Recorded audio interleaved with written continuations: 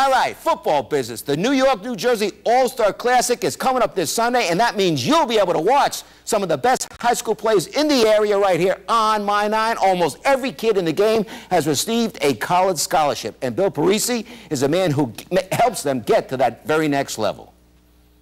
Get those legs strong. Get those legs strong. Ready? And go. Give me 7. 1, 2, 3, 4, 5, 6. Stay down. Stay down and hold. A former All-American javelin thrower, Bill Parisi felt that young athletes didn't know how to train properly. So back in 1992, with $500 in his pocket, he hopped in his van, setting out to make a difference. And now, 35 locations later across the country, Bill has done just that with the Parisi Speed Schools. We use exercise, speed training, strength training as a vehicle to help motivate kids. You know, every kid has to have a goal, has to have a vision of what they want, whether it be start on a team or just participate in sports or earn an athletic scholarship. One of those scholarship athletes heading to Rutgers is South Brunswick High School's Mohamed Sanu, the starting quarterback for New Jersey in the upcoming All-Star Classic.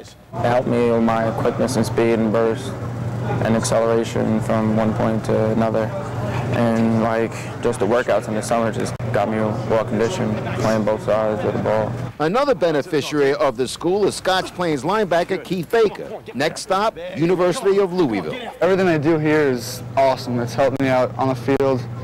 My quickness, everything. It just made my playing a lot better. Working out is not always fun, but you got to pay a price to accomplish a goal, and that goes on throughout life, and this is a great way to get started in it. Former Super Bowl MVP Phil Simms played 15 years for the Giants. He's also the father of Tampa Bay Bucks quarterback Chris and Louisville quarterback Matt. So he's well qualified when it comes to speaking about reaching for the stars. I think high aspirations are always good for everybody, and know the joy is trying to attain, and don't let it rule your life, and really don't let it ruin your life if it doesn't go where you want it to go. So here's the big question for you.